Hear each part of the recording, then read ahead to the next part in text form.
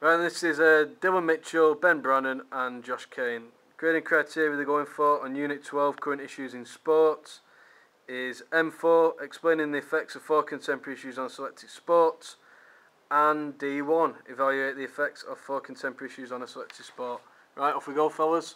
Right, his first contemporary issue is drugs, and his first example is Lance Armstrong. He took performance-enhancing drugs in his sport, which was cycling. He'd won several championships. An example of that is the Tour de France. But due to taking drugs, he was forced to quit his sport and had his title stripped of him. Right, good stuff. The way he was cheating was actually changing his blood after each race. He'd have something set up with his team straight after, and he'd go in and all his blood would be taken out, and he'd have new blood pumped around his body so no one ever knew. And that's where he was getting like more energy and stuff for the races. The second example is Dwayne Chambers. He was a promising sprinter from England who was found using steroids and other performance-enhancing drugs, and that was to give him a better chance in races. And he was eventually found out and banned for a lot of years. The third person to talk about is Robbie Fowler. He was a promising footballer. He got to his peak to his height of his career, and then he started taking drugs, which were cocaine, and then he had to play for a different team and started moving around his career.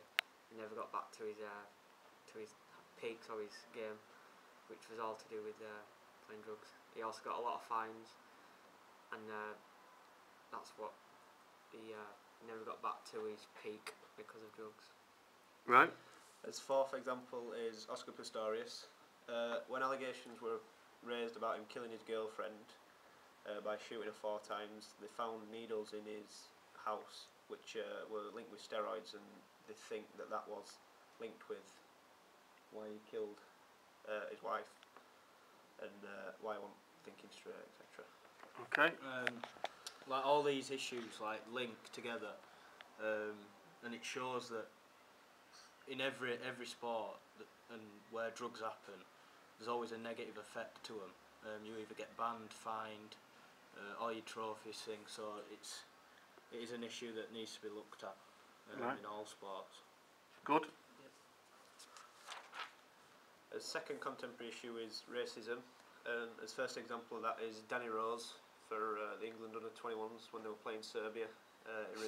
He received racial abuse throughout the Serbian crowd all game, and at the end of the game he made monkey gestures towards the crowd and kicked the ball into the fans. It then kicked off on the pitch, and quite a few players were pushing and shoving, and a few of them got banned. He's been made quite a big thing in the press, as racism in sport is massive and they want to try to kick it out. And there's also a lot of campaigns around with, as we will talk about, John Terry and Luis Suarez also. And but Danny Rose also got kicked out of the England under-21 setup for a while, even that it was nothing to do with him, but he just had to make an example of. Right. The second one is John Terry. He got taken to court for calling Anton Ferdinand a racial name. The reason why this was such a big issue is because John Terry was the England captain. So they, the job of an England captain, they have a role to be like a role model. And obviously it was like a huge issue, but it never got actually proven for the FA when they took it to court. But the police carried it on and found that he was guilty. His third example is Luis Suarez, who called his opponent Patrice Evra a racial name and received an 8-match ban and a huge fine. This was then expressed about when Suarez refused to shake Evra's hand when Liverpool played Manchester United, and there were a lot of issues raised around that subject, and that Suarez should never play for the club again. Good. So all the examples have all been through football, and this is because it's like the biggest sport around, and so if they can kick it out of football, then it can be brilliant. Such as with Ken Pensporton recently, he got a lot of abuse from a team in Italy, which were just it wasn't a big game really, but Friendly. he walked out of the game. He picked the ball up and they stopped playing. But like I say, it were only a friendly, but if they can make something big of this, then they can get racism out of football. Good. He was actually criticised for walking off the field, and his team for walking off the field by the FA. By who? Sure, the FA. Yeah, by what's it called? The fat one. His initials are SB. Yeah. Seth Blatter. Yeah. There we Seth go. Blatter. He was actually criticised by that, and a lot of people thought that were wrong because someone of his stature should be saying, "Yeah, well done for walking off the pitch," because they want to cut racism out. And if he's going to argue against them for doing that, then it's going to encourage it more, racism, rather than stopping it. Like we said with John Terry, as it is a massive role model. Football is the biggest sport around, so if you can keep racism out of football, then obviously it'll last for the whole everything as a whole. As third contemporary issues are around gender. As first example of this is that women's footballers get paid a fraction of what male professionals do. An example would be Samuel Eto'o was on more than £250,000 a week, whereas an average woman footballer gets £20,000 a year. Good. This can prevent women from actually wanting to become a professional because they can earn more doing a normal 9 to 5 job and supporting the family, etc. In tennis, there is a mixed doubles event giving both males and females a sense of equality, and this could also help motivate people to become successful.